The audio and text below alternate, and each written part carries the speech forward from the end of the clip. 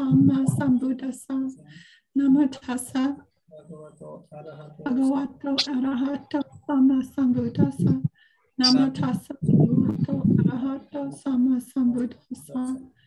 Homage to him, the blessed one, the worthy one, fully enlightened one. We pay homage to him. Sadhu, sadhu.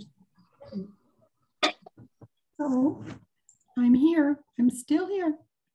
I'm in Poland, and it is much cooler here for me. They say I'll get my voice back, but we'll see what happens. So I think what I'm going to do is the commentary first, then we'll go through that sutta, because the sutta does cover this to some extent. And so let's dive into the commentary that I just finished putting together first. Okay. Oh, that's good. That did wrong. I did that the wrong way. Just a second. I have to go out and try again.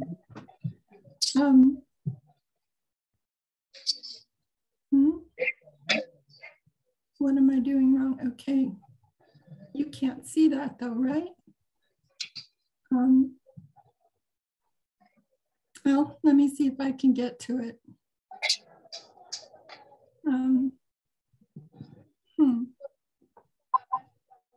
Bhante, what am I doing wrong?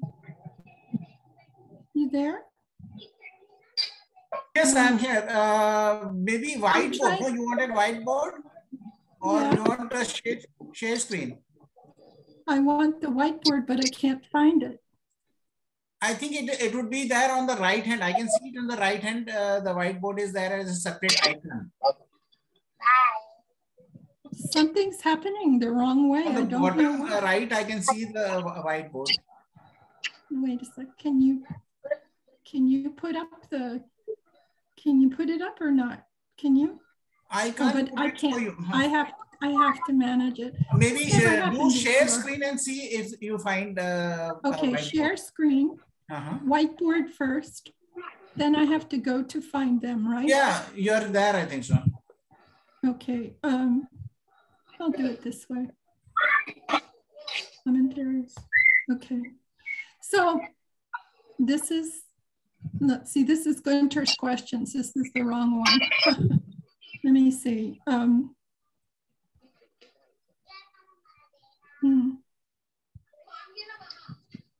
That's Gunter's questions too. Cool. What happened to the commentary? Oh. Do you want me to put up the commentary? Yeah. I can't find it. It's somehow I double saved it or something. I don't know what I did. Okay. Then I'll put up the commentary. 1 second. I think you have to end it. It won't take me long to go through this. If you hang with me, you're going to have to move the screen, I guess, if you put it up there, huh? Okay, I'll do that. 1 second. All right, so you just roll down the screen. Now, let me talk to you a little bit about what this is about. See, this is yeah, there's been a lot of questions. You can roll this down because this is what I'm going to do. I want you to think about as you practice, what is the intended goal of the TWIM practice, okay? Then I want you to see why does the meditation object change during the evolution of the practice? And how does sending to the 6 directions help us to reach our intended goal? And how can this be useful in everyday life? This is what people are asking about. And there is some confusion with the way that we're writing books, and we're not coordinated the way we write books, I'll tell you. So, I mean, they might be writing them here and there and everywhere now. It's really popping up everywhere. So we're not really talking to each other when we do write these books, and they might not come out saying the same thing. But I promise you, I can help you with this, okay? And we can straighten it out. So you can roll down, okay? Okay, so let me move this guy over just a little bit. There, okay. We're learning TWIM as a skill that's to be used all the time in life. it's different than other practices that have been presented in modern times, because they have left the idea more strongly that you go to retreats to be together, to have retreats and learn something, and you practice there. But the actual thing is, or you go home and you hide in the closet or get away from the kids and everybody, and you find a place to meditate at home. But they don't really talk all that much about going into life. And where all this started happening with Bhante Vimalaramsi, and I worked with him for 22 years. For those who don't know, I've worked with him for over 20 years. Well, it'll be 15 years that I was with him almost every day, and went to all the retreats he taught all over the world, and went around the world 2 or 3 times with him, doing this. And I can tell you that I audited these and I examined them, and I started doing the first writing, but I never published. So I kept writing articles about this or that for you and putting them up online over the years. So this is who I am.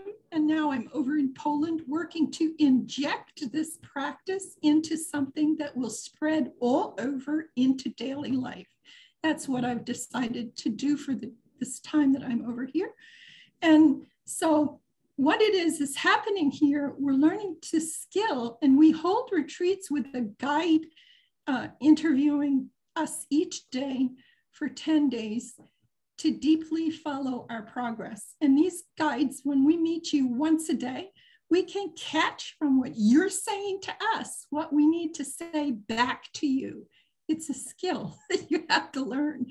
And you actually tell us what we need to say back to you if we listen very carefully with 5 questions that we ask. But the main part of learning this is done by ourselves, by you, okay?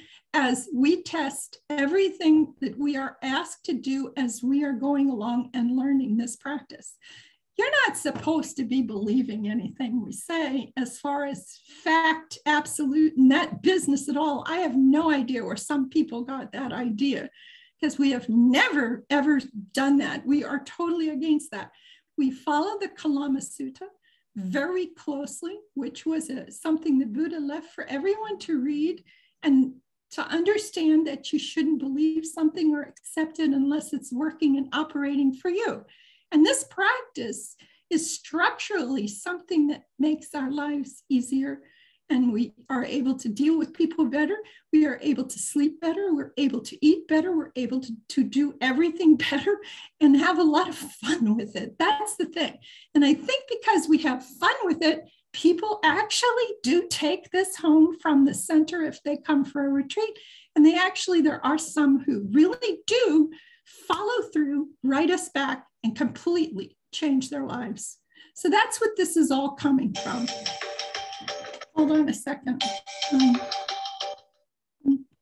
Hello? Yeah, I'm sorry. I'm in a class. Okay. Okay. Yeah, I'm in a class. Who is this? Okay, you can get online if you can. If you would get on, you would learn a lot from this. I thought I sent this to you, but I'm not sure. It's a Zoom class. It's just starting now. I don't know if you can do it. All right, let me give you the number. Okay, it's 716-3034 3799. And then it's 1, 2, 3, 4, and you can come in. Okay. Okay, jump on. Thanks. That's quite funny because he has the same question. Okay, so we're testing ourselves as we go along, and the Kalama Sutta was an emphasis the Buddha left for people to remember that he teaches strictly a different kind of approach than what was being taught back in his time, where gurus would basically say, you do it this way, that's what you do, and you do it, and that's it. No questions. Okay? But what we're doing is question everything, as the Buddha directed in some of his suttas. Question everything, and don't accept anything unless it's actually working to help you with your meditation. Okay? So here we go. The Eightfold Path is a complete support system for us to learn this practice. And during our meditation, we principally learn to practice the 4 steps of right effort. And that's because this has been lost in oblivion for a long time. And we're reclaiming something that was there all the time in the text, but nobody's reading the text anymore. Basically, when we started all this, nobody was looking in the text. Okay, they were looking in other commentaries for the advice, and right effort was viewed as hard work. But that's only one definition for effort. And this is 4 steps of right effort. It's not 4 practices either. It's 4 steps of one little practice that we're trying to bring alive again. So right effort is a very important fold in the Noble Eightfold Path. It's number 6. 6, 7, and 8 have to do with the right practice or the right effort, the concentration, and the mindfulness. Those 3 pieces are in 6, 7, and 8 of the Eightfold Path. Right effort's really important fold in the Noble Eightfold Path because we hear about it in most traditions of Buddhism have preserved the name of it, but lost the actual little practice and how important it was. So there are 4, you can roll it up just a little bit. There are 4 active steps that we do. Okay, that's enough. Whoop, down a little bit. Okay, there are 4 active steps that we do when we practice right effort. The first 2 steps are meant to purify mind, and the last 2 steps are done to retrain our mind. There is no shortcut here. One must do all 4 steps to achieve any permanent change when working, any lasting change, when working to let go of any troublesome habits and create new alternative behavior instead. And that's what the Buddha was trying to do. One head of the Pali department, in Paradinya, University of Paradinya, and he brought up the fact that bhavana has always been translated as development of mind. Yeah, but he also says it's a development of behavior. And when you put that into the text, you get a lot more out of it if you try that one too when you're reading and see if it means development of behavior, because it's a development of behavior patterns. That's what it was. So the 4 steps need to get indelibly into our mind so that they eventually become automatic. The moment you feel tension, I want you to try this. I want you to think, never mind. And the moment you think, never mind, I want you to let go of the attention off of whatever came up. Now, this is a little different than the 6 R's. I'm coming back and looking at this very carefully and trying to show you it's just the 4, okay? Recognize we added, but that's not exactly what's changing anything. You have to see it. So the moment you see it is when you say, never mind, let go of any attention on the unwholesome state, and then relax your mind and your body will follow. You don't have to do anything with your body. You don't have to do a body scan. Nobody told you to do that. We never gave you any instructions for that. We just said, relax your mind. Why didn't we give you instructions for that? Because mind and body are connected. Because if you think, lower my blood pressure in my mind, my body responds and lowers my blood pressure. Yeah, I can calm my circulatory system, my digestive system. You can learn how to use this by learning how to teach your mind to respond to your intention. Yeah. So then you relax your mind and the body will follow. So it's not necessary to worry about that as you do this. You just do it. This is how you purify your mind. So these 2 steps are just purifying your mind. Then you bring up a counter wholesome state, which is practiced a lot in the suttas about hindrances and things. When something comes up, you take the alternative. So we found through testing with hundreds of students that the easiest way, a smile works perfectly because of what a smile does anatomically to the human being a smile works perfectly as the alternative state. And by immediately smiling, your smile uplifts your mind. Go ahead, smile. Just smile and see what happens. Your mind feels open and it's wider and it's more relaxed. And it sharpens your awareness for early detection the next time that you repeat that step. So when you're training your mind, and then the next step, the fourth step is returning to your object of meditation and continue observing just to see what happens next, please. You do not have to do anything with this. And this is one of the reasons why the Buddha took 6.5 years to find this. This is one of the reasons for it. He couldn't figure out that you don't have to do anything. And then suddenly he has a memory in 36, in Majjhima Nikaya number 36, section 30.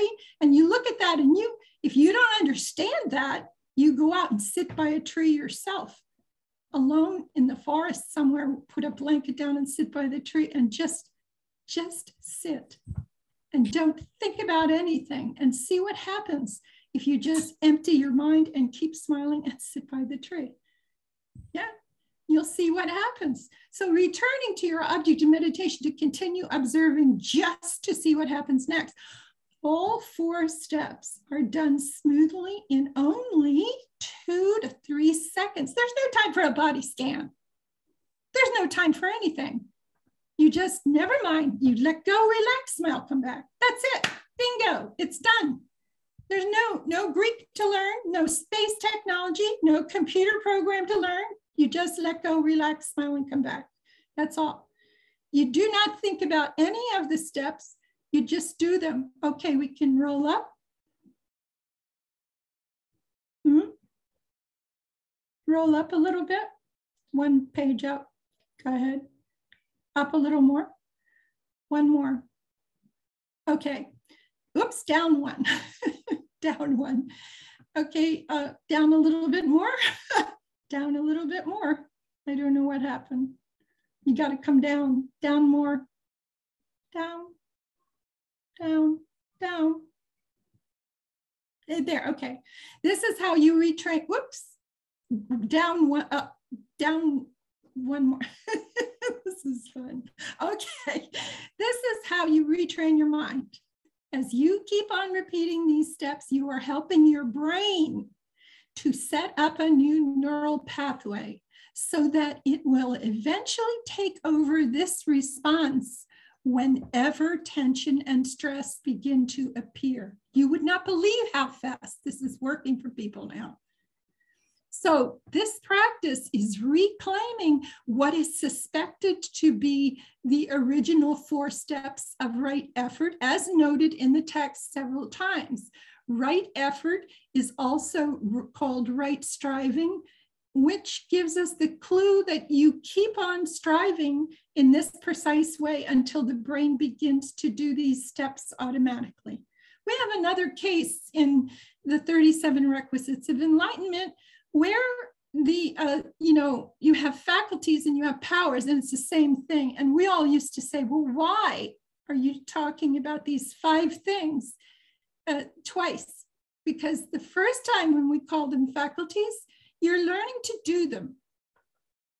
And when we call them powers, you are allowing them to happen automatically. That's what most of the teachers will tell you. Okay, now if you refer to, I'm just going to give you these, I'm not going to go through all these, but if you go to Majjhima Nikaya number 77 in section 16, you're going to read exactly what I wrote. There's a couple things there. You're not going to see the relaxed step or the smile step, and I'll tell you why in a minute. And then you read 78, which I'm going to do that. I'm going to read that through for you, but I'm going to finish this first, okay?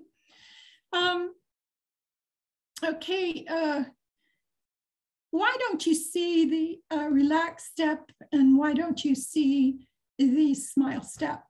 People like to gripe about that, okay? First of all, the monks were not walking around sad sacks, not smiling, and generally keeping straight mouths with no smile at all. It wasn't happening that way. There are places in the text we can find where it's noted, like in 89, section 12. If you go to 89, I think it's section 12 in that, you will find an account of the monks smiling and their pleasant disposition and pleasant mind and pleasant energy that's coming off of them. And you'll find out people like that don't walk around frowning. So we don't quite know how this happened. I used to say, well, maybe it happened because they weren't making progress and they were frustrated. I don't know, but you're not supposed to walk around smiling with your teeth showing, okay? An arahat never walks around with his teeth showing, but we don't have to worry. There's not a lot of arahats around right now. So, all right. So basically with 89, you go to section pretty much 12, okay? And in that section, you're going to find them talking about, I see bhikkhus smiling and cheerful, sincerely joyful, plainly delighting, with their faculties fresh, they're living at ease, unruffled, subsisting on what others give them, and abiding with a mind aloof like a deer. And I have thought, surely these venerable ones perceive successive states of lofty distinction in the Blessed One's dispensation, since they abide this way. You see? So the kings and people were giving them gardens for them to spend their rains retreat in because they were so delightful for the people to go and see. So, you know, why people think that this is normal for them not to be smiling. And a lot of the monks today have gotten over this. They begin to see that if your mind is free and your mind is open and you're understanding this, you probably are smiling, okay? So let's go down one more little bit. Even with this little bit, okay, stop. Even with this little bit of information, you can begin to see that TWIM works towards waking up and restoring something. It's restoring a natural communication system that is inside the human being that perhaps we all started out with in life when we were very young. And there wasn't a big clutter in there, and there was no dictionary, and there was no encyclopedia in our head. It was just a clear head.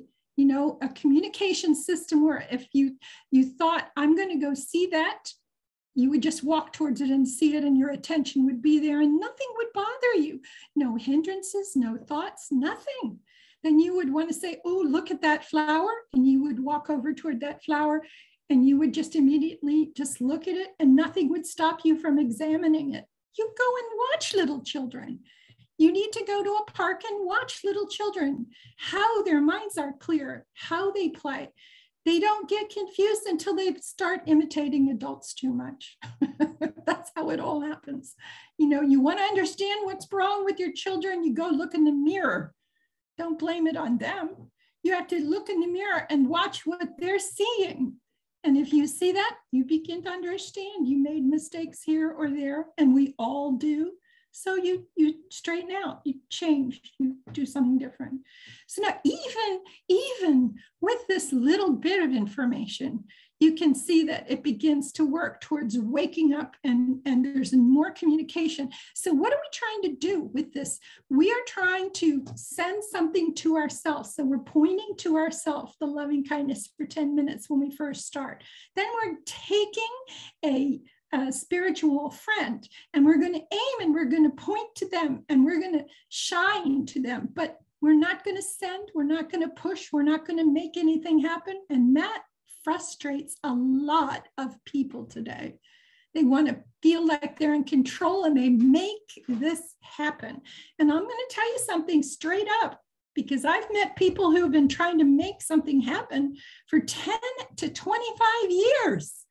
And they've never been able to make anything happen. And they come to us crying because all of a sudden we told them, stop trying to make anything happen. Stop trying to do anything. Just do the instruction. Just follow the instructions, and none of it tells you to do anything. It tells you to witness, to watch. And there's some big people with 12, 15 PhDs out there who don't want to let anything happen. And it's almost impossible for them to think about letting anything happen because they always made everything happen. But with this, no way.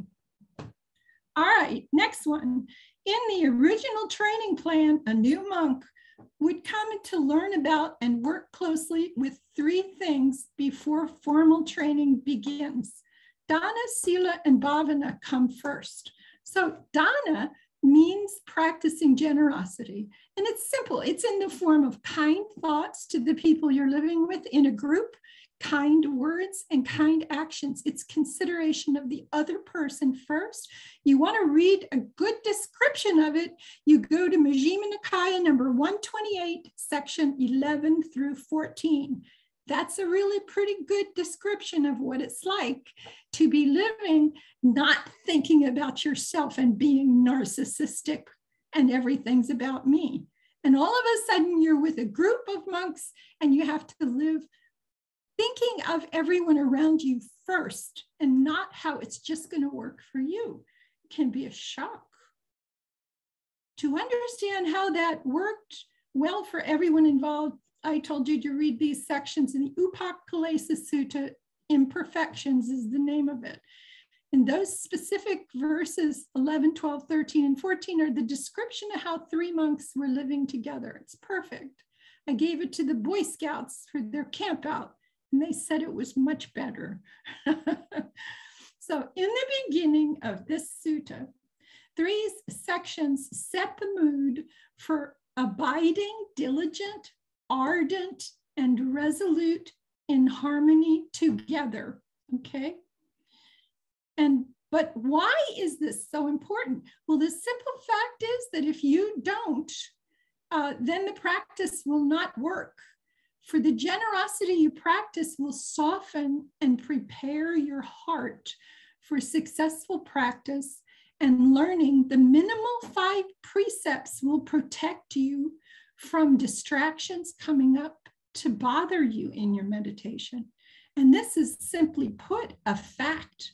You don't have to believe me. Each of us must find out through testing for ourselves. You feel good when you give something to another person, and this puts your mind in a good position, a good mindset for meditation. It helps you. Okay, let's see. Okay, stop.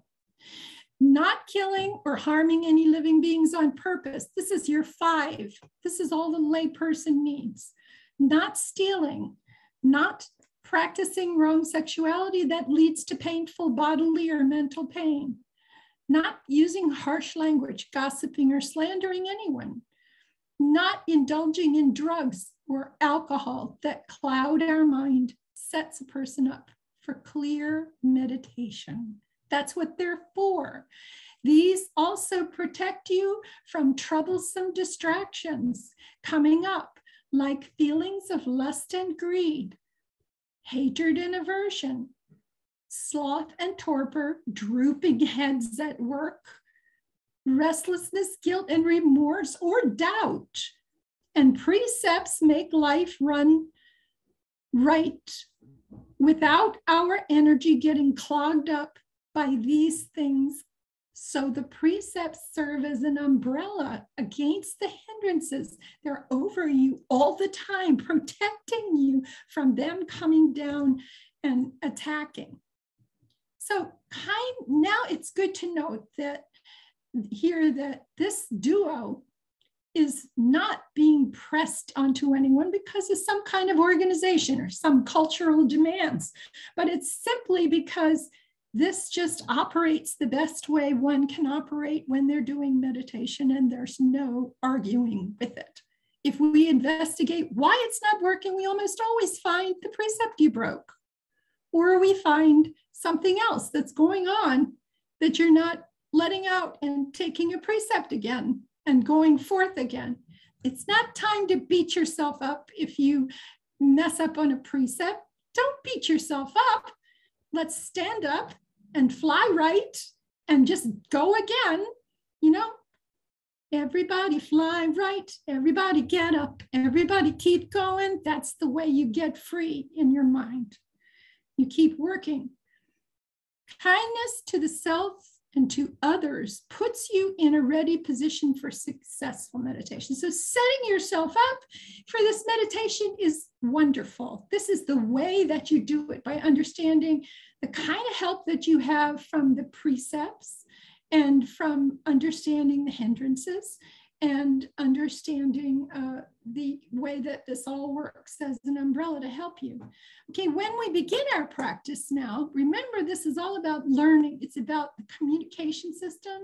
And when I talk to you about the communication system, it works like this. When I have an intention, I would like my mind to follow my intention. It doesn't say me. I am supposed to get in between the intention and what I want to have happen and push and make anything happen. It didn't say that. I didn't say that. Okay, when we practice, if we have set things up properly and we are in a comfortable posture position too, it won't be long until we experience longer sits and we feel some uplifted joy. Now, this is called your PT. And PT is uplifted joy, the word for that. And it's a marker for reaching first jhana. And that's the first jhana. And that's all you need to know about that is when you feel that come, you're right there in that first jhana. Don't worry about jhanas 1, 2, 3, and 4. Don't dissect them. Don't, for heaven's sakes, don't analyze them. Just go through the practice and we'll help you as you go along. You'll be getting to a place where you really understand it. There's too many charts out here right now about this, and you're supposed to be sitting this many hours. And those charts were not made to make you feel that way. They worked very hard on those charts to show you the average person is sitting about this long. They're all just maybes. They're not precise. This is not a precise thing. You put 100 people in the room, you got 100 different speeds, 100 different levels they're moving at, 100 ways that they're doing things just, to go through within the instructions. So when we practice, they feel that joy. It's a marker for the first jhana. And when you feel PT, you want to see what else can happen along the way. So when you're sitting a little longer, the new person says, wow, that's cool. What else can happen? And the moment you feel joy come up, we need the page to go up a little bit, down a little bit more. Yeah, down. Khanti, we need the page to go down. Okay, wait, I keep losing it. Okay, the moment we feel joy come up, you can also check to see if your spiritual friend is smiling too. Now, your spiritual friend is something you used in the beginning. The only reason you sent anything to yourself is because we have an issue with people today in the world. A lot of us hate ourselves. We hate what happened when we grew up. We hate what our situation is now. We hate this and we hate that, and we're really angry. That's a problem. And so when when we're doing this practice, you're uplifting yourself and you need to let go of all of that. And so the moment you feel joy come up, you can check to see if your spiritual friend is smiling too. You send it to yourself in the beginning only to fill up your tank. You can't give something to somebody if you don't have it yourself. Just remember that. All right? Here's a crystal. Here's a big crystal. See? I cannot give this to you if I do not have it in my hand. Can I? I can't. Okay? So I have to have this in my hand before I can give you one or some of the energy from this. I have to. And that's all this is about. You send it to yourself first. Then you start sending it to one friend. So now we're learning to point, to help our brain learn how to respond to our intention. That's what we're doing. Okay. The moment you feel the joy come up, okay, that one, okay. This is a good sign because you might also feel lighter in your head, and it might feel, your head might feel a little bit larger, like it is full, or it's starting to, things inside, when you close your eyes, things might feel like they're they're expanding. And that's a good thing. It just means you are entering the boundary of infinite space. It's just another level. That's all it is. Okay, you can stop there and you can have a look around at how vast it is in the stillness. And by now you might be feeling like some of the body parts you have are disappearing. And it begins usually with your hands and your feet and upwards up your arms and legs and even through the torso. And you end up, if you keep sitting and you're sitting long, many times the person says, it feels like my head is sitting on a table, and that's all that's there, just this table and this head, you see? That's it. And some people will say the head disappears, okay? This is a good sign. And it's, that's what we say, you need to roll it down a little bit more. When the feeling moves up, the metta naturally changed into a softer feeling, and the strength of it diminishes. This is natural. Everybody's getting so hyper. My metta was this strong, and whatever's happening when it moves up here, I want it to stay that strong. And your poor little metta is trying to change from a worm into a butterfly. You know, and here you had this little worm coming up here, and then it's going to change into a butterfly, light as a feather. And compassion is soft, soft, like a cotton ball. And so when it moves up, it changes to a softer feeling. The strength is diminished. And this is perfect. It's nothing wrong.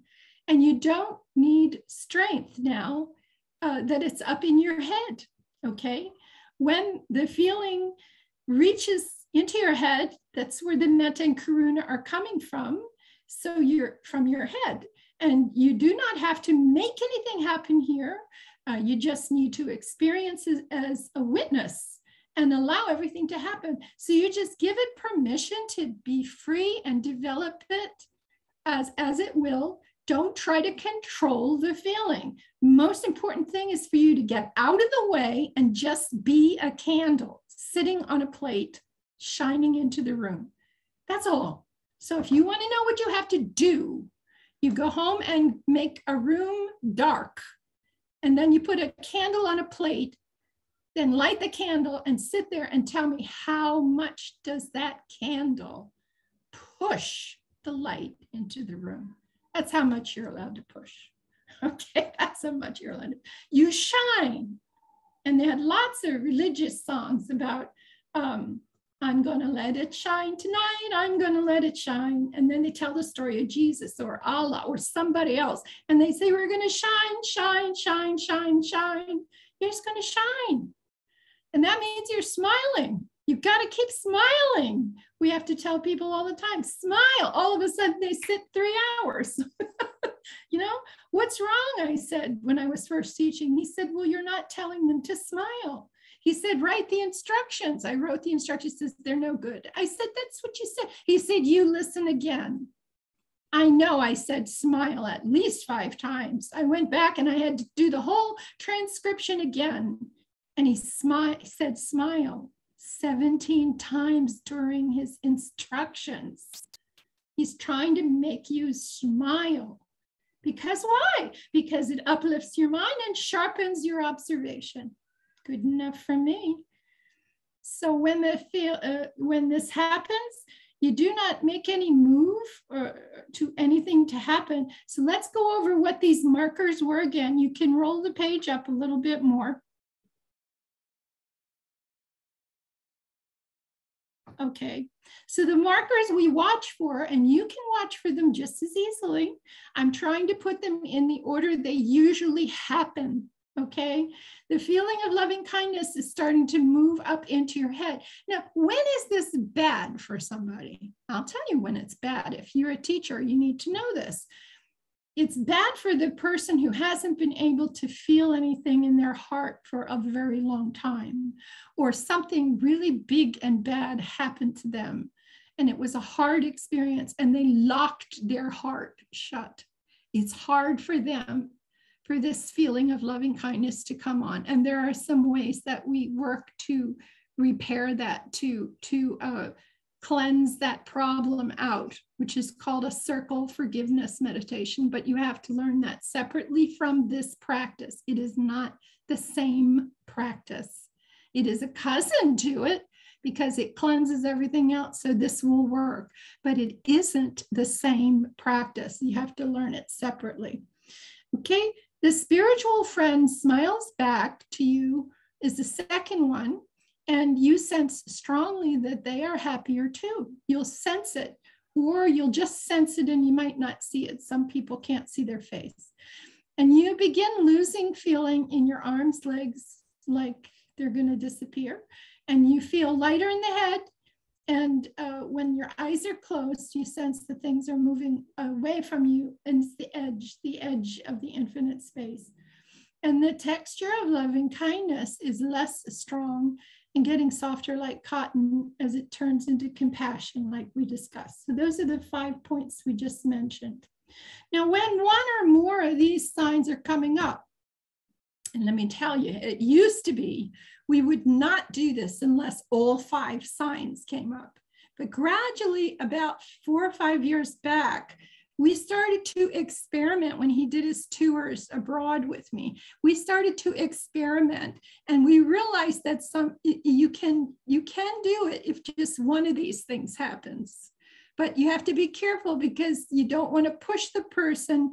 If you only one thing happened and you start to go to the next part, they might have some trouble. It might be because they didn't have enough of these things happen.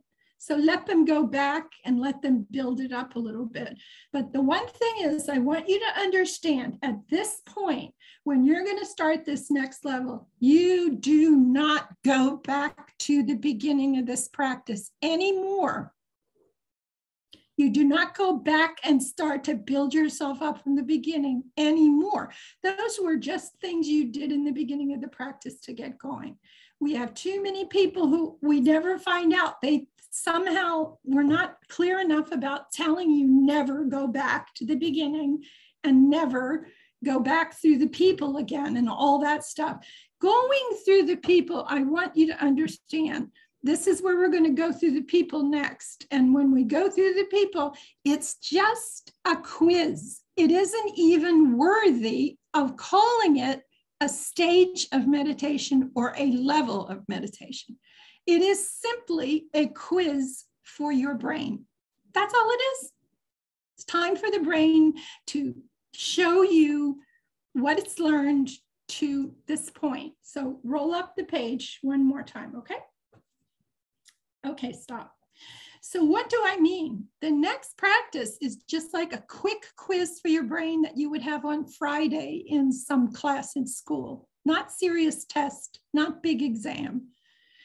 It's a quiz for your brain to see if it is learning to follow your intention when you point your intention to some other kinds of people. That's all you're doing. It's quick quiz too. And you must complete it in one sitting of 1 hour and no more. And your intention when you point to some other kinds of people, you know, it's, oh, wait a minute, I missed something. Yeah, oh, you can sit for 1 hour and do it, or you can take 2 half-hour sits. There's some people who are doing half-hour sprints and 40-minute things. You can do it twice like that to get through them. And if you can't get through them, it doesn't mean you go back and start at the beginning again. If you get through some of the people, okay, then you go and continue from there to finish the people. That's all, okay? So you receive specific instructions, and yes, the design of this comes from, of all places, the Visuddhimagga. That's where it was caught and preserved in the Visuddhimagga from one of the commentaries that were preserved in Sri Lanka when the Visuddhimagga was built. But the approach of the practice follows the TWIM approach exactly. Okay, it follows it exactly. So this is a test on pointing and shining. into an intended direction towards each person, one at a time till they smile. Now, you are questioning the brain with each person that you process. Can it respond to follow your intention like it did with the first person? So my suggestion, I think I'm at the end, but see if you roll it up one more time. Okay. Oh, okay. Stop. Okay. Why are we doing the 6 directions is because we're testing the brain to see if it'll just follow your intention. When you complete this, you then learn the six directions instructions, and you're training mind to obey wherever you point in your mind's eye. In your mind's eye. It doesn't mean you have to just look in this direction. You're going to close your eyes and just think forward, think backward, think right, think left, think up, think down, and then think up and all around. That's it. That's all there is to it. So you are training mind to just obey. You obey wherever you point your mind's eye, and you just point in that direction, and you train mind to obey as you just sit still and shine like a candle. That's all. There's no complex stuff here. No space math, no physics, that's all. There is no sending, delivering, pushing, ordering, or controlling in this practice. There is obeying the instructions, not bending them, not, people come and we tell them in the very beginning, you have to do this purely. Do you want to understand how purely? You go to 72 and section 18, I'll read it to you right now. And it says, it is enough to cause you bewilderment, Vacha, enough. Vacha came to visit the Buddha. He's talking about all the things he's tried, all the places he's gone, all the years of this and that and the other that he's had. And here's what the Buddha says about it. Enough, Vacha. It is hard to see and hard to understand. It is peaceful and sublime, unattainable by mere reasoning. You can't learn it by reading. It is subtle. You have to be watching it carefully and closely to be experienced by the wise, to be experienced by those who understand the dependent origination the way that we're showing you. How precisely does the suffering actually work? And if you have learned that, and many of these suttas are not going to tell you that in the sutta because the person learned it before the sutta was taught to that group. This is common knowledge among these people who are training in the training camp. It is hard for you to understand it, he says, when you hold another view, accept another teaching, approve of another teaching, pursue a different training, and follow a different teacher. Well, you can't be more plain than that. Do not mix apples with oranges, with grapes, with bread and butter. You don't do it. What we're trying to show you is a very simple thing. And I think that to a large extent, we've talked about this, that the problem for TWIM is it's too simple. It just couldn't be it, because we're faced with 150 or 200 years of thinking it's extremely complicated. And we have been taught things far too long, disjointed as this one, that one, that one, this one at a time, instead of telling you there was a tapestry. There was a Dhamma cloth that came together. Everything in it works to make the clock operate. Have you ever looked inside a big clock, the old-fashioned ones, to see how they work? Look at all those pieces inside a Swiss watch sometime. Amazing.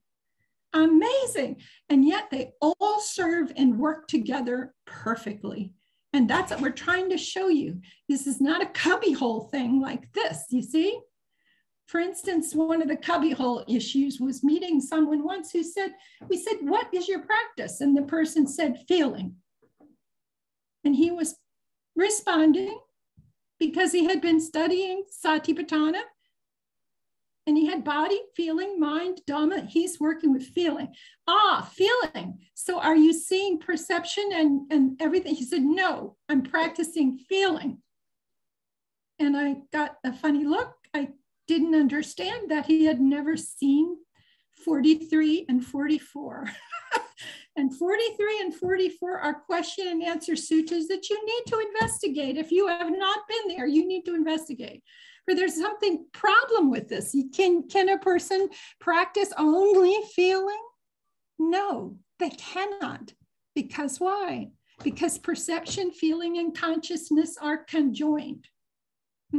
Perception, feeling, and consciousness are conjoined, then you cannot practice feeling without experiencing consciousness and perceiving the feeling and what it is. Yeah, you can switch into the other document, Bhante, okay? Into the other one.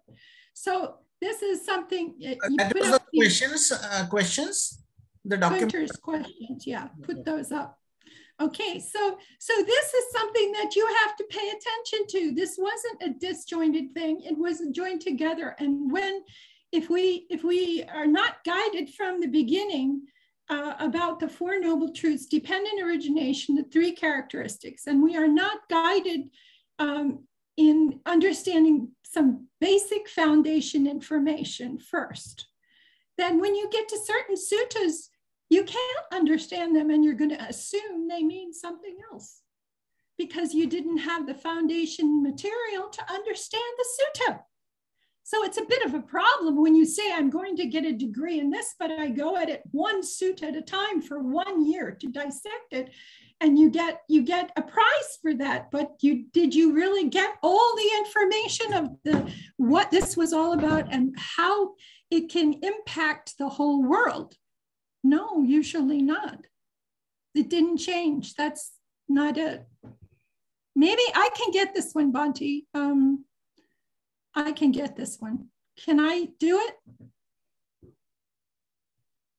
Is it okay if I try to do it? Okay, try. Let me try.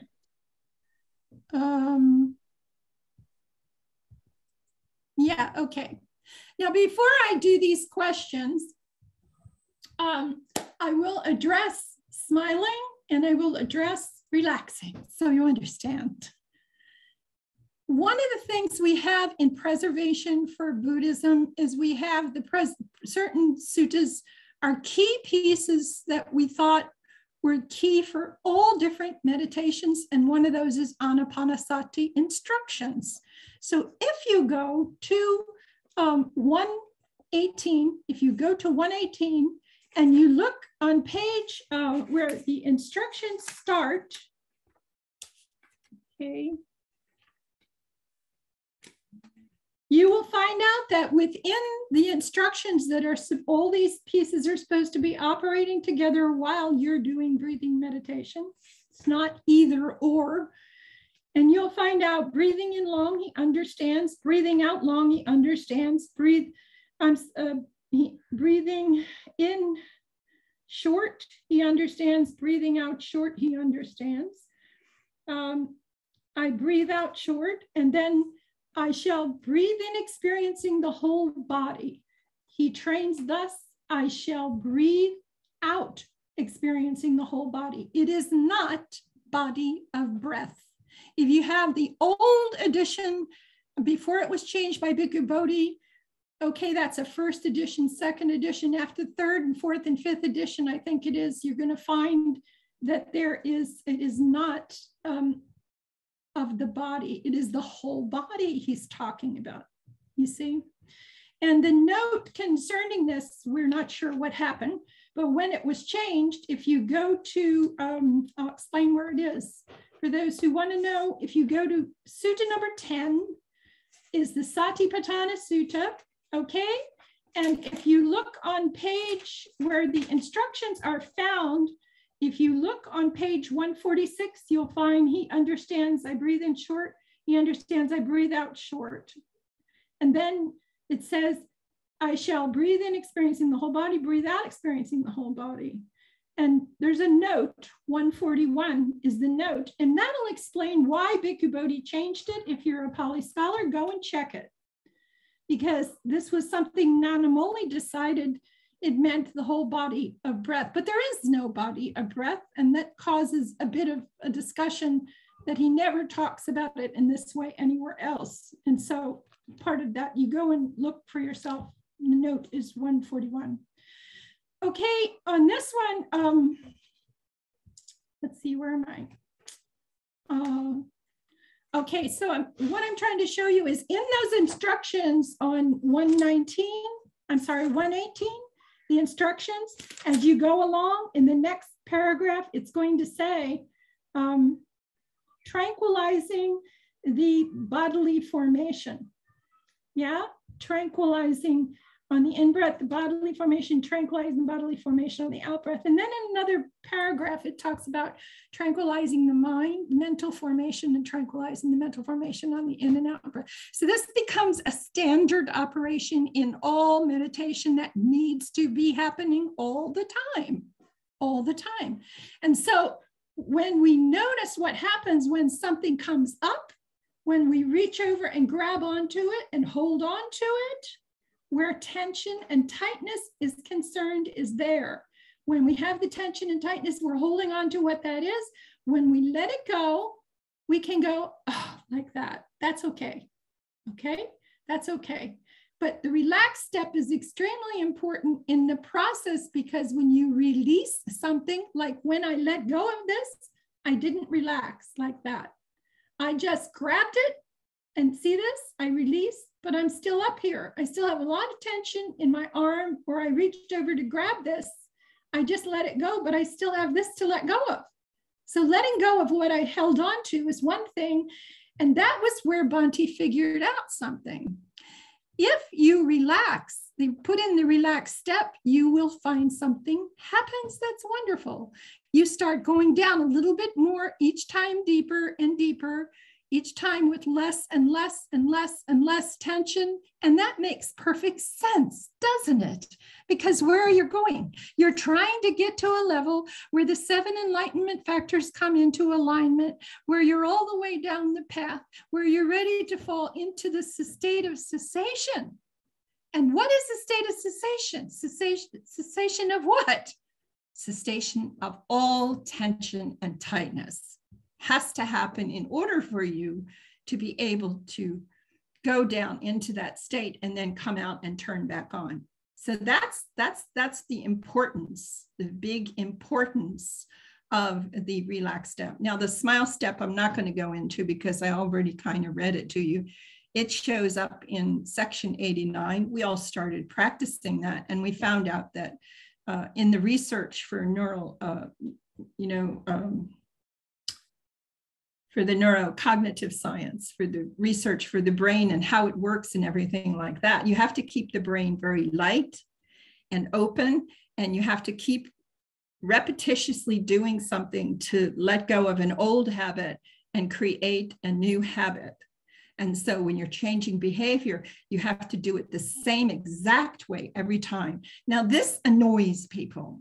And I talk to teachers and say, well, why isn't it working? I told you how to explain it. And when I find out, or I listen to them on tape or something, I find that they're trying to say it. I told you to let go, relax, and come back. Next time, I told you to let go. I told you to be lighter in your head or something. And they start changing the words. Well, see, here's the problem. Doesn't sound like much, does it? But the problem is your brain doesn't talk to you the same way as we talk to each other. It doesn't dissect the meaning of things. It only takes an imprint, and it notices if you're doing something the same way every single time. Then all of a sudden it will switch to automatic and it will make that happen for you. But if you change the words each time you're trying to explain it to the person, and you have to trust me on this, you might have to say it to that person 100 times the same way. And suddenly they'll come up to you and they'll say, you know what I found out last night? I found out that when I let go, if I relax, smile, and I smile and come back, I drop down a tiny bit each time. And you're supposed to be, wow, that's a great discovery. After trying to tell them for 150 times, that's how it works. Yeah, that's how it works. So you have to figure it out for yourself on that. Okay. Now, let's take a look here. I don't know what time it is. Does anybody know what time it is right now? 4. Okay. So we went from 3 to 4. Let's see how far we can go with Gunter's questions here, because he sent me some questions. When I'm radiating metta to 6 directions, should it be from the upper head, like wearing a crown, or from inside my head? My comment is, don't worry about it. It's inside your head. You don't play with creating things or imagining things or anything like this, like a crown on your head or any kind of scene or act or anything. You don't do any of that stuff. You just, it's inside you. The actual thing is, if you know what an aura is around the person's body, and that's your vibration, your frequency shining off of you. And the metta, as you're developing it in your head, is shining, and it's starting to come out in your aura. It's starting to shine. And no, you can't, unfortunately, look in the mirror and see it. You can't do that. But you have to, if you want to imagine that you're shining, you just imagine you're smiling, and you look at these little kids playing the shining game with their songs and things. They're just shining. And that's what you have to do. And as an adult, we find that extremely hard. And in the computer age, we find it is just not difficult enough. It's not complex. There must be a book that shows me 5 pages of how to do this. And there's not. You just shine. You go out and play. I don't know where you live, but I would go to the beach and take my shoes off and run back and forth and just laugh like crazy and start seeing kids look at me like I was silly. And that's the beginning of it. You just have to just be there in the moment and play. You have to play. That's how you let go of all the stress and all the tension and everything. You let it go. And that's what you're doing. It's coming from the inside of your head. When the metta changes into compassion, it seems that the power of metta becomes weaker, which I did describe for you. And as a result, restlessness appears. Now, that's your personal dislike of seeing it not be as strong. And that's your personal aversion to letting it just be there. You feel like, I want to control it. Give up any idea about, I want to control it and measure it and make it exact. It's not a piano. You don't have to, I don't know if that was a good one. I don't know. But, just have fun with this. Okay. And just don't over complex it, over make it complex. And as a result, restlessness appears. We'll just let go of that and smile at it. It's just you personally wanting to make something and control it. Radiating compassion is not like what's told in the book. I don't know about what book you mean. You want to tell me what book it is, Gunter? Which one? The Path to Nibbana. Okay, well, there were things in there that I don't know which edition you have, but it's been re-edited now 2 or 3 times. So I don't know, but what's told in the book. Let's see, like what's told in the book. The head seems bigger. The first edition mixed up. I noticed that mixed up. The talking about infinite space, which is the head feels bigger. That means that you're close to entering infinite space, but that doesn't have anything to do with the metta becoming weaker or the karuna coming softer. These are 2 different things. You understand? Okay. Okay. Okay. Thank you. Okay. What should I do? Well, did it really become compassion, or am I just tipped off at the off from the 4th jhana? Yeah, you're just getting too personal with it. Step back. Almost always when people are overly concerned about it's too strong, it's too weak, it's too big, it's too wide, it's too this, it's too that. Well, the message here is stop controlling and just start witnessing and just watching it. And then you notice when you're not watching, and you let go and start smiling and laughing at yourself, because I have to control it. I have to tune it. I have to make it, radio stations where they have to be on the exact point and stuff. Don't do that, okay? Just enjoy it, okay? All right, and the next one, let's see, the next one is, I don't know how I do this. Now let's see how I do this. I don't know. You know what, Bhante, now I don't know how, oh, maybe I get here. Here we go. Down arrow. Function. I got it, okay. So when we begin radiating metta to the 6 directions, is it directly going to the 4th jhana?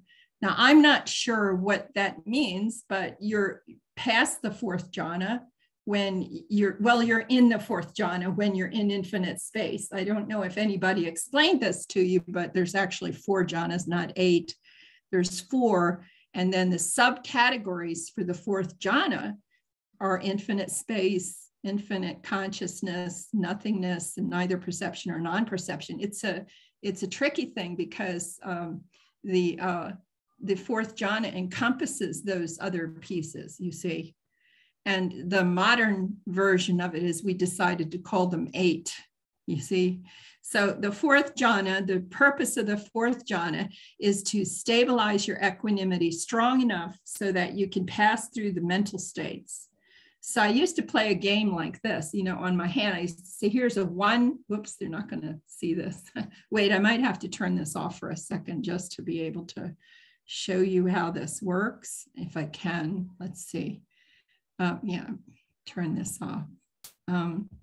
Let me change the background for just a second. Okay, look, watch. On my hand, there's a 1. Here's a 1 somewhere. I don't know why that's funny. Let me try it this way. All right, here on a 1-footed animal like this, and it can tip and fall down really easily. That's how much equanimity that you have in the 1st jhana. In the 2nd jhana, you have this much, 2, and a 2-legged can still fall down both ways, right?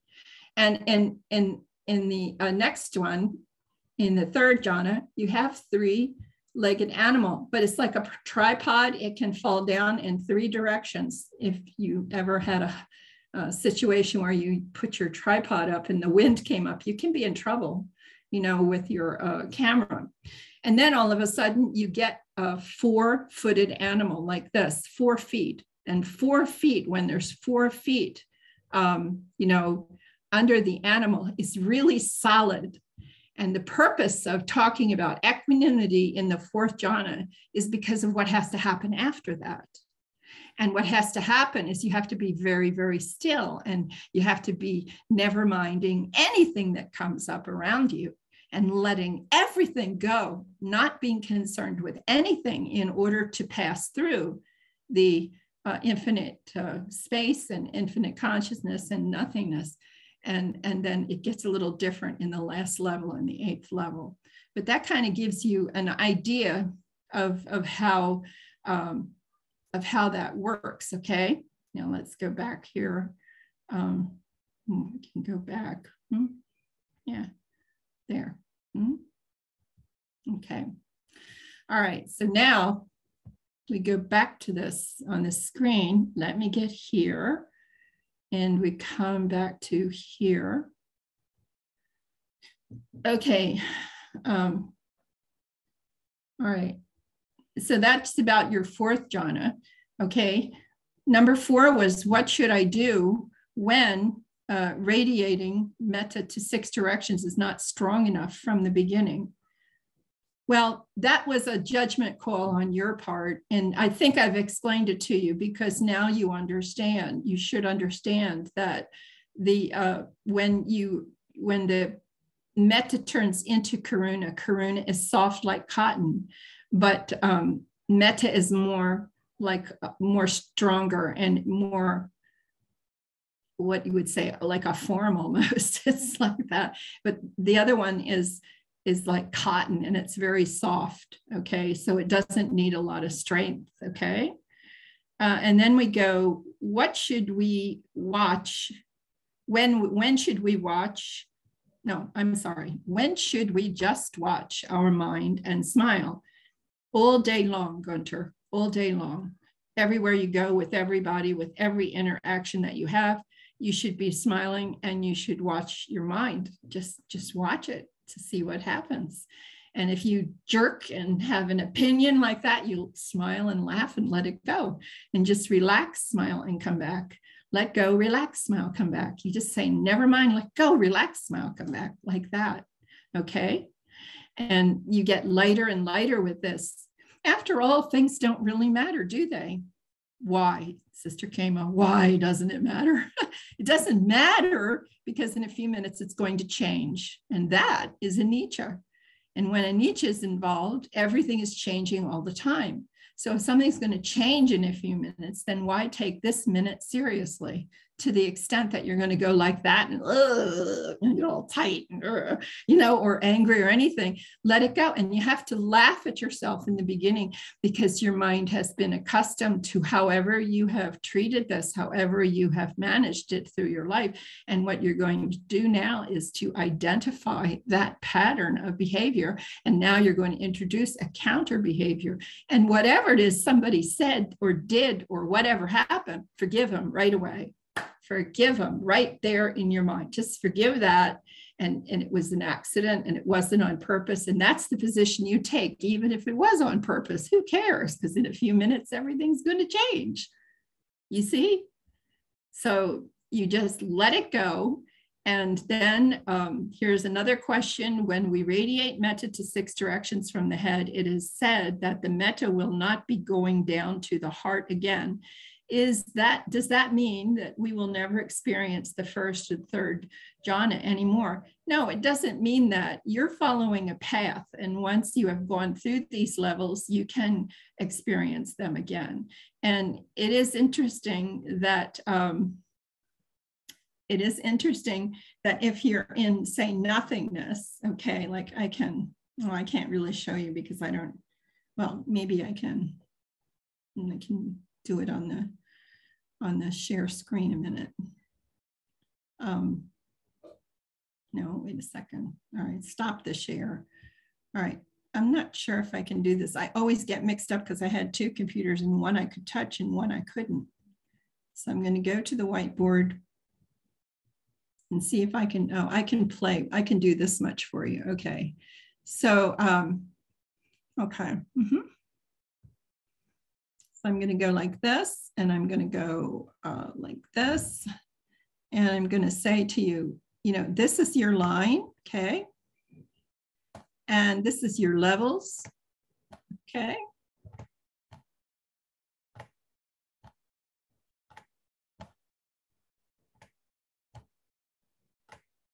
Get pretty good here. Okay. So this is 1, and this is 2. And this is 3, and this is 4.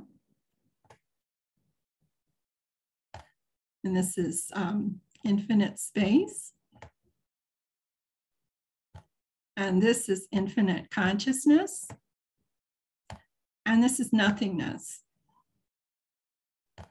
And this is the big show off. Neither perception nor non-perception. And then this is where you go off the edge and go down to cessation. And then you turn back on, come back up like this. When you turn back on, this is where Nibbana happens. And that's like an opening experience of the mind, just opening up, okay?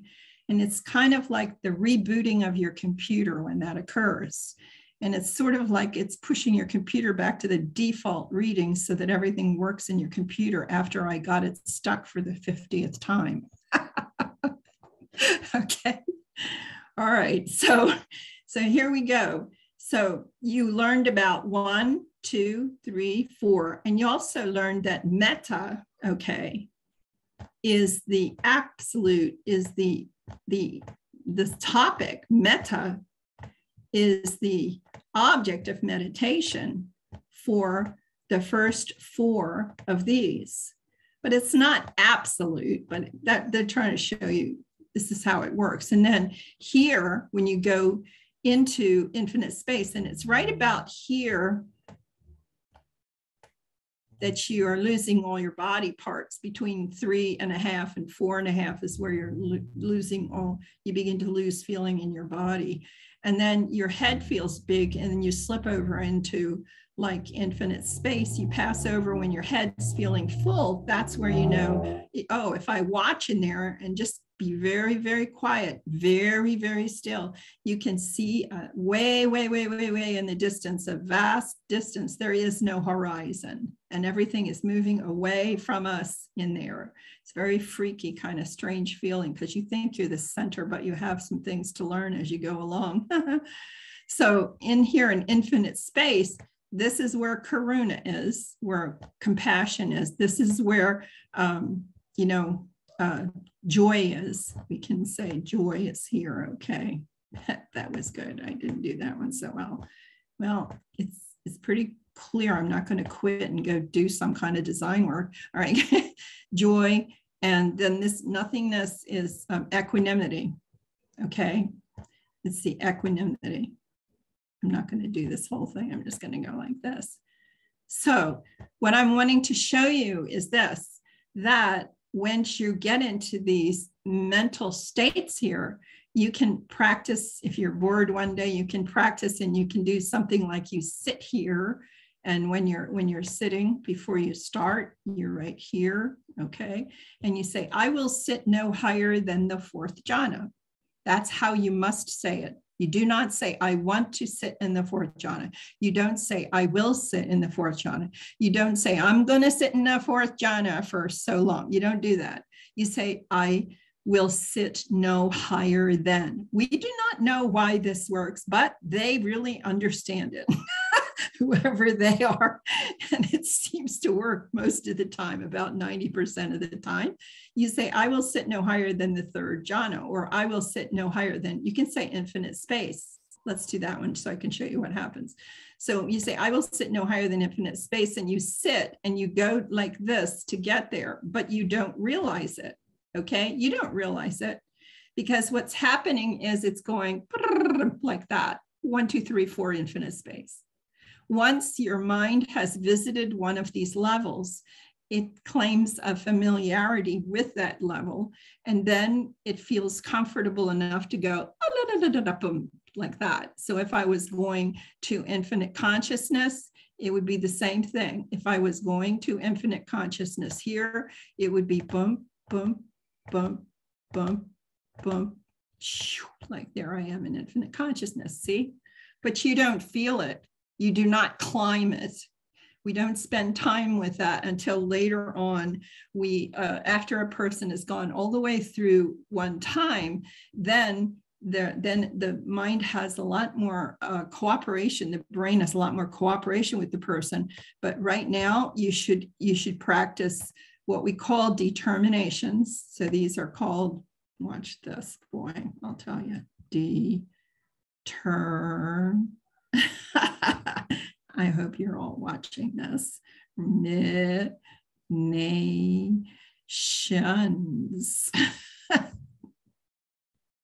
Oh, well, we're not going to sell anything by doing this, right? Okay. So here, determinations. That's what these are called, determinations. I will sit no higher than. And why do we do them? Well, we do them because we like infinite space and we want to sit there for a while. So you sit there. It's a very restful state. I did it once when I had an accident. I just decided to say, I'm going to sit here until people come, and I'm going to sit in infinite space. And I couldn't feel anything. And there was a tree on top of me. And so it was a good thing to do. Preoccupied my mind until people came. And then infinite consciousness, you can sit there. It's fun because if you learn to be able to watch the consciousnesses, it's fun to be able to attempt to watch underneath where the consciousnesses are coming up. They're coming up like this, like one, boom, boom, boom, boom. And if you start watching underneath where the next one's going to come up, you can see what's happening that makes it come up. And you can practice things like that. And all of this stuff translates into some neat stuff later on. But you first have to learn the keyboard before you can play the concerto. Okay. That's what all of this is about, you know, that's what all of it's about. So I'm going to throw the floor open right now because I don't know how long people have. You need to tell me. I think people need to let me know because Bhanti's people need to let me know because I can do 78 still, but there's no. Exit the screen? Huh? Exit this screen? Oh, exit the screen. Sorry. Mm-hmm. Okay. Does that answer your question, Gunter, about that last thing? It's okay? Yeah, thank you so much, Sister Khema, for your guidance and answer. It really helps me clear things up. Oh, great. I need to know how many people can stay. How do we do this, Bhanti? Because this is like 4 pages and I think I can get through it by skipping a couple parts, but there's no turnbacks. Go ahead, I think so, because it is only 1.5 hours now. About 20 minutes. Okay, so this is Samana Mandika Sutta, number 78. And you listen because you're going to hear a lot about what's going on. And this has our friend Panchakanga in here. So thus I have heard on one occasion, the Blessed One was living in Sawati in Jeta's Grove, Anathapindika's Park. And on that occasion, in Malika's Park, the single-holed Tinduka plantation for philosophical debates, together with a large following of wanderers, with as many as 300 wanderers. So the carpenter Panchakanga went out from Sawati at midday in order to see the Blessed One. And then he thought, it is not the right time to see the Blessed One. He is still in retreat. And it is not the right time to see the bhikkhus worthy of esteem because they are still in retreat. Must be during the rains retreat this is happening. Suppose I went to Malika's Park to the wanderer Ugahamana, Samana Mandikaputa, and he went to Malika's Park.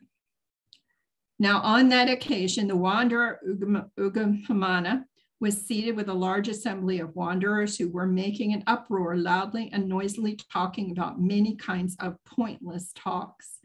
Okay, now this is something where people want to know sometimes about how to be, why you have to be quiet at retreats. Just 1 second here, I got something right here.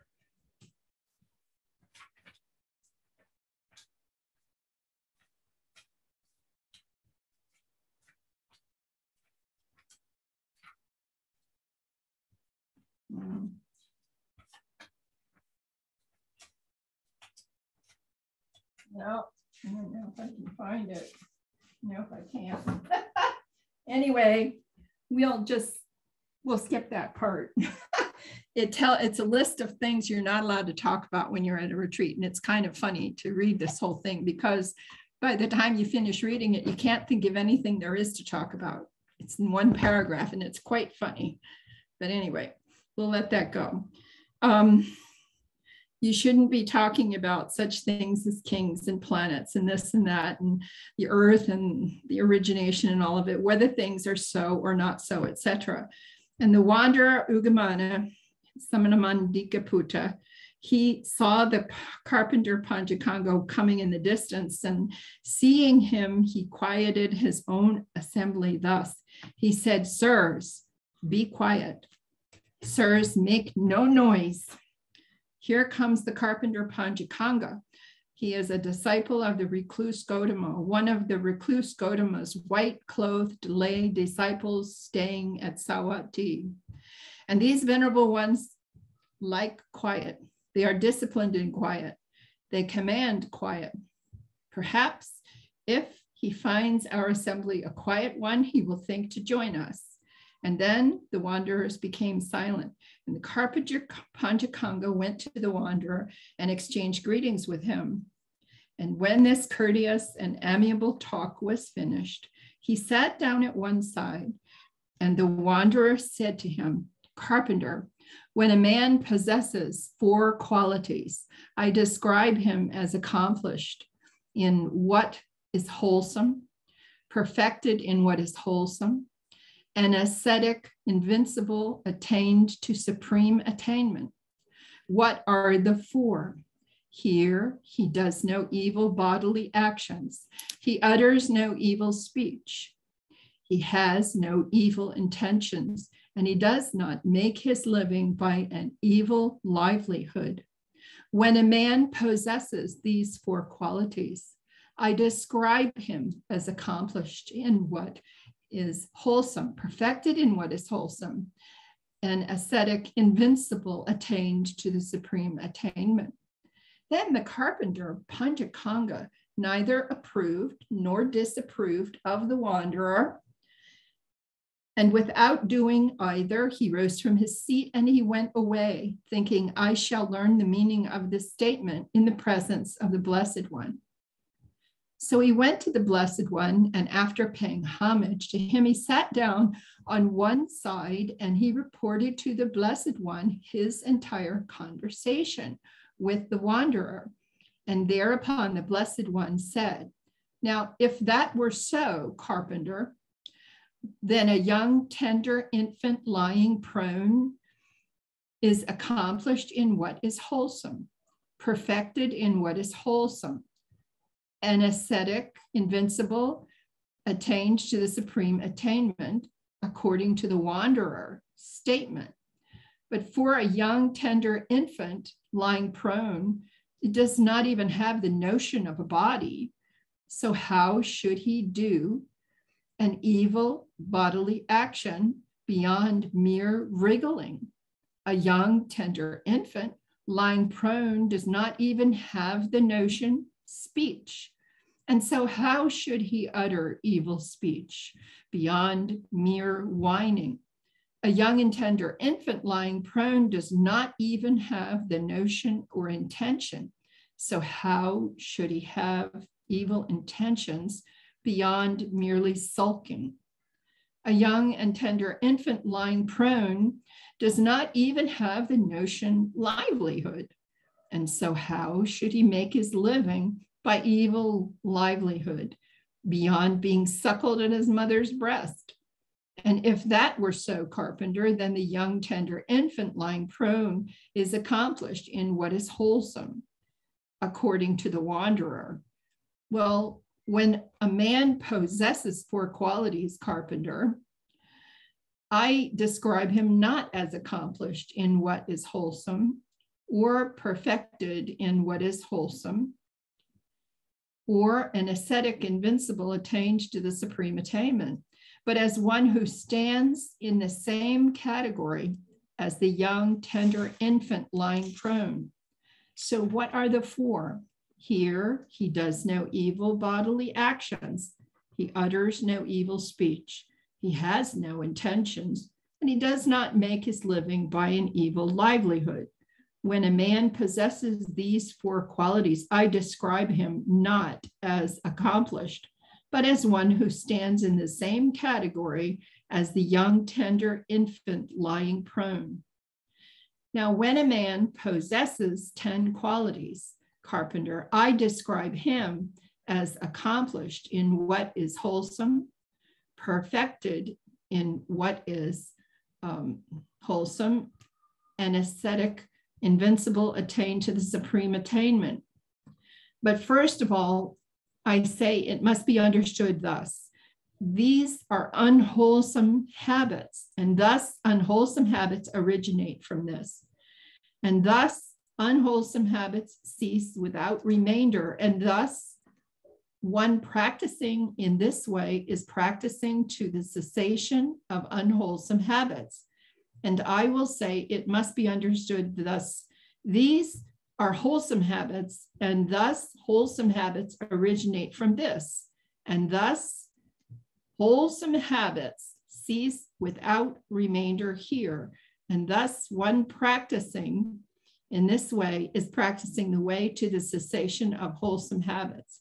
When you're practicing your right effort, you are practicing to secure wholesome habits and let go of all your unwholesome habits.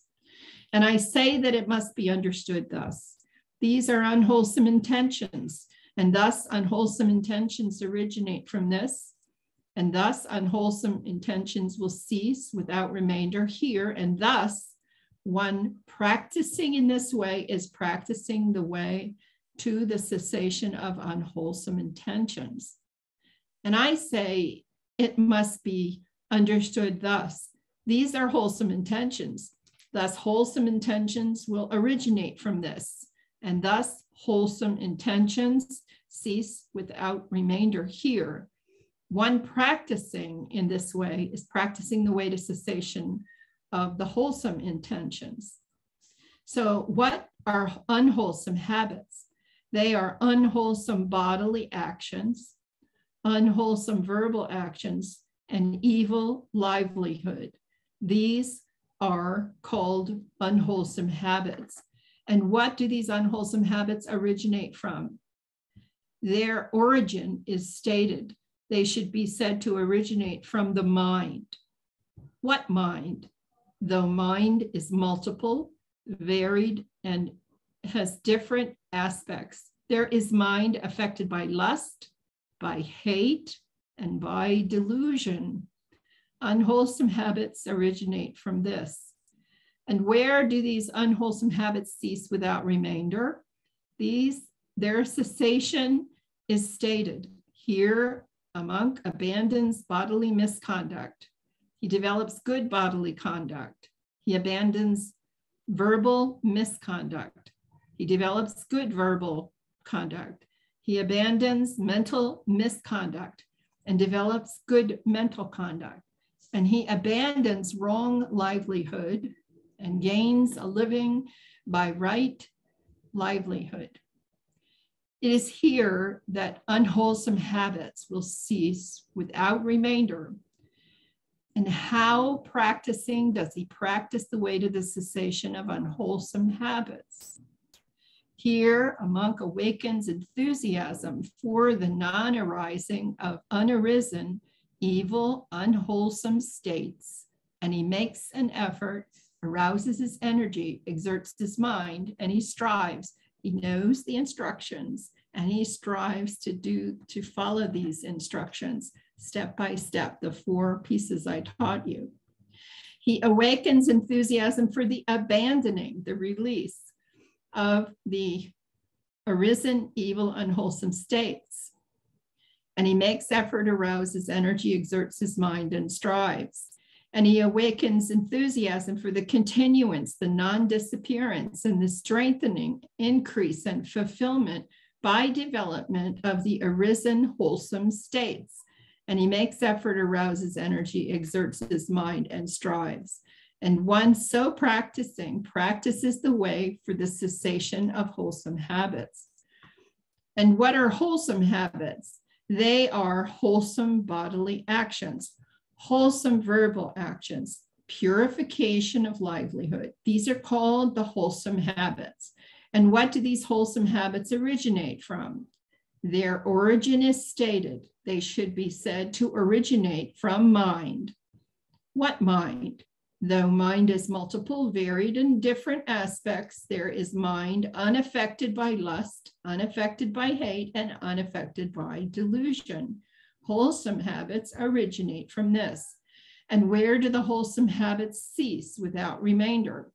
Their cessation is stated. Here, a monk is virtuous, but he does not identify with his virtue.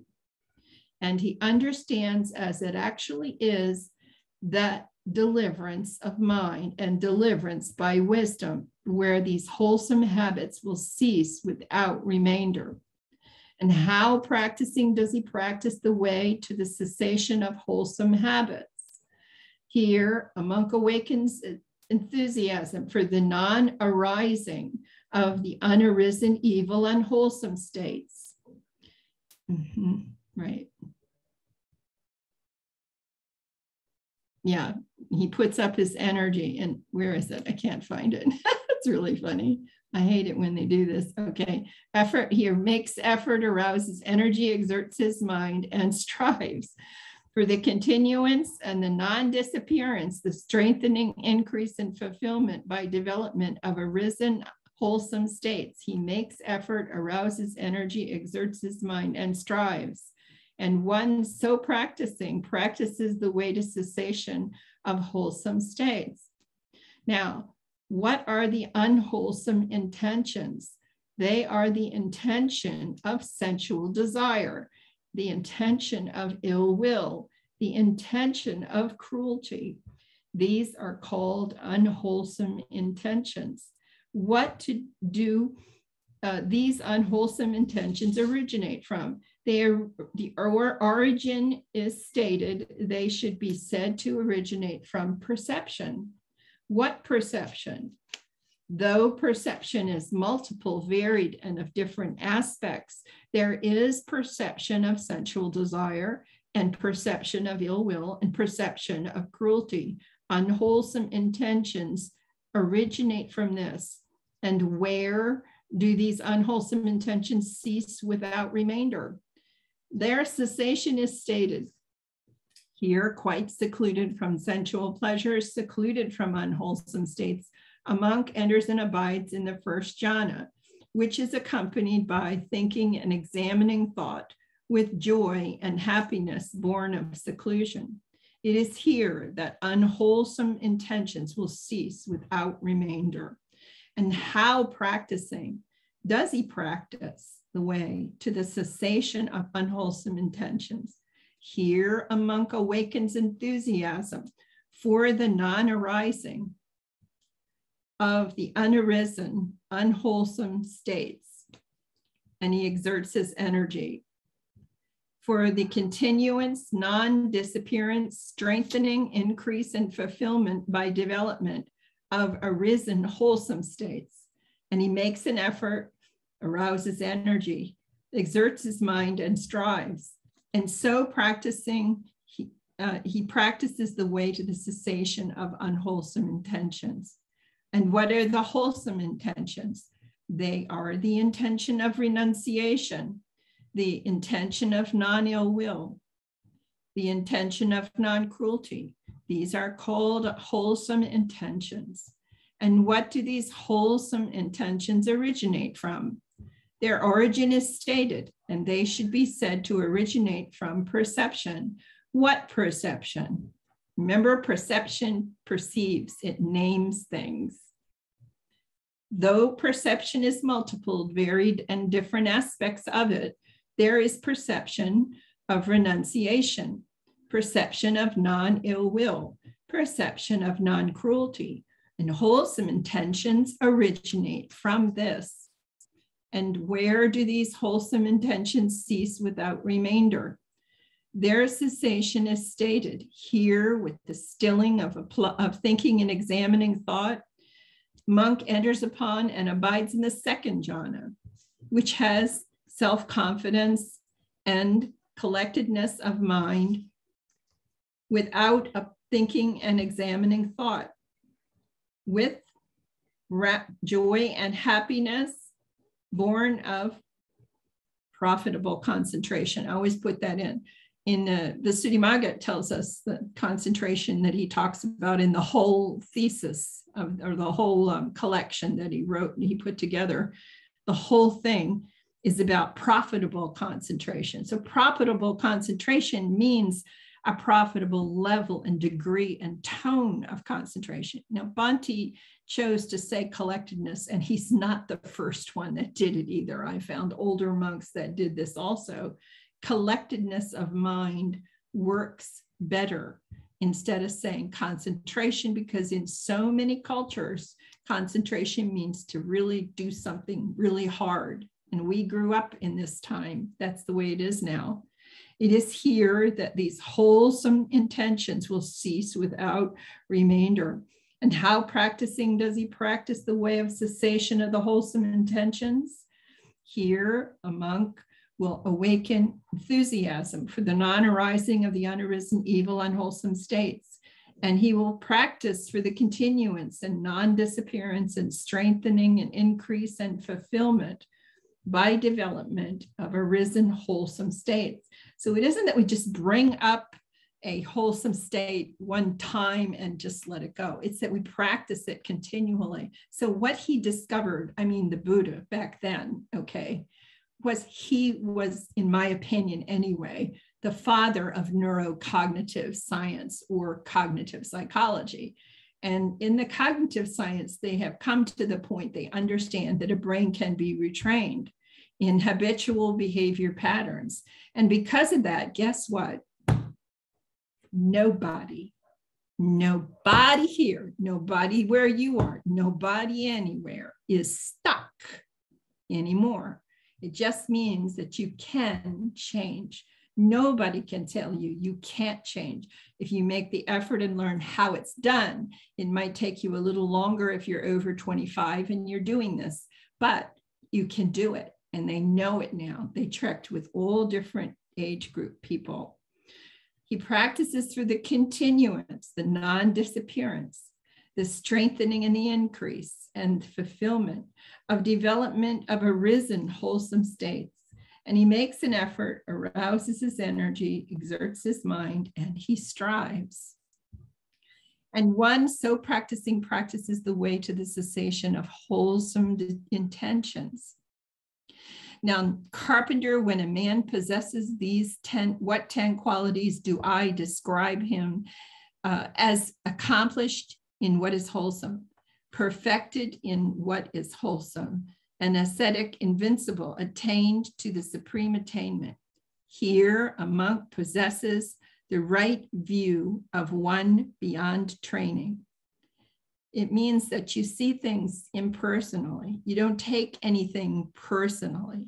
If you apply and examine the one sutta number 9, when it talks about the different parts of the Eightfold Path and such in there, you'll see that if you were to choose not to take anything personally anymore, your whole world would change and you would forgive and use compassion and decide to go in the direction of loving kindness. The right intention of one beyond training, right speech of one beyond training, right action of one beyond training, right lifestyle of one beyond training, right effort of one beyond training, the right mindfulness of one beyond training, the right level of concentration of one beyond training, and the right knowledge of one beyond training, and the right deliverance of one beyond training. When a man possesses those 10 qualities, then I describe him as accomplished in what is wholesome, perfected in what is wholesome, an ascetic who is invincible, attained to the supreme attainment, in line for being able to experience the opening of the mind, the resetting, the rebooting of the computer, and opening up. When that happens, and for those of you who are just starting to practice with us what happens when you go in this experience of Nibbana is like an opening. It's like a resetting, as I say, a rebooting of a computer. And when that happens, one has a very clear view. Well, how long does it last? As long as you take care of it.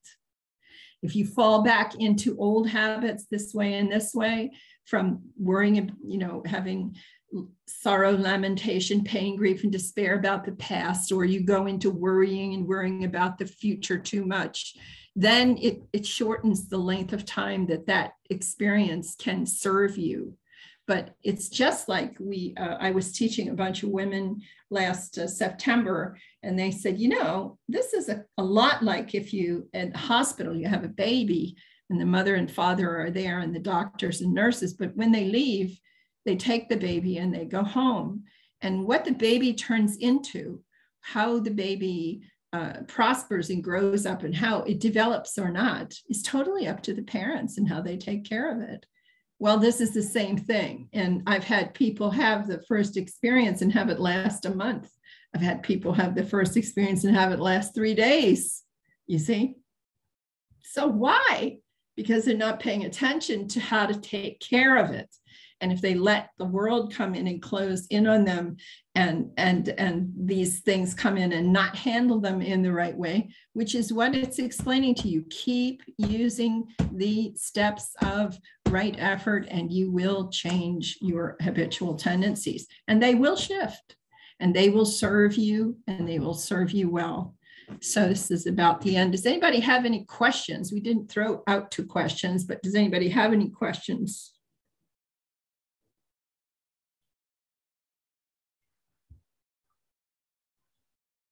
Okay.